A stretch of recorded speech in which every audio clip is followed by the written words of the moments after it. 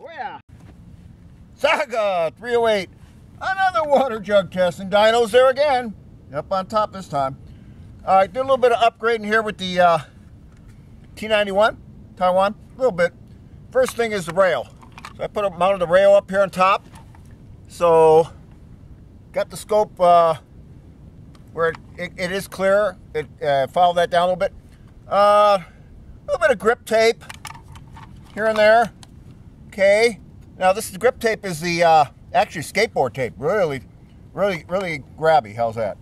Couple positions here and one here. So as you grab the rifle. Now, I still got some more work to do.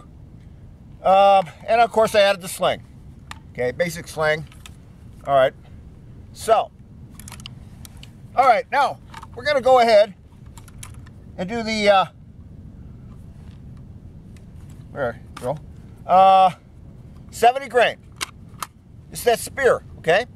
70 grain Speer, soft point. These open up really good. I don't know where my glasses are at. How's that? Well, if I might get water in my eyes now. Just noticed my glasses ain't with me.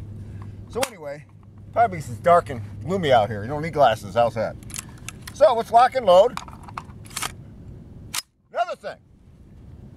Took 2 coils, a coil and a half cut on this buffer. So I'm going to see about the extraction and see if this will remain open on the last shot. There's only 1 round in there.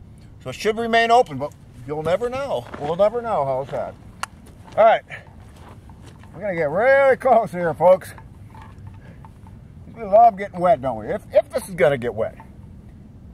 All right, here we go. Safety off. Are we set?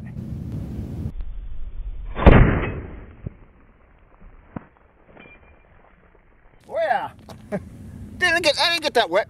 And it still didn't stay open. Okay. Still extracting far over here. I got to cut another coil off. My God, I pretty well got it figured out, but it should have locked open like that.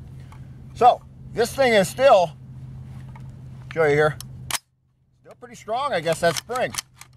So we're going to go ahead and cut another coil off and continue test that. I was surprised on that. All right, that's out of the way. Oh yeah. Oh yeah, a lot more difference here, folks.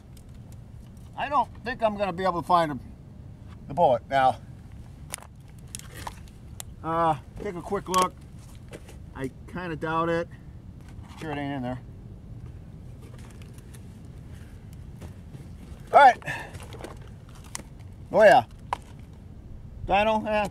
Now, I don't know where the exit and entrance is here. It appears this is the entrance. That was really opening up. And I don't even see it exit, maybe from... Could be something there. Yeah, that could be barely an exit, or I don't think so. It actually might be stuck in there. How's that? Piece of brass is there.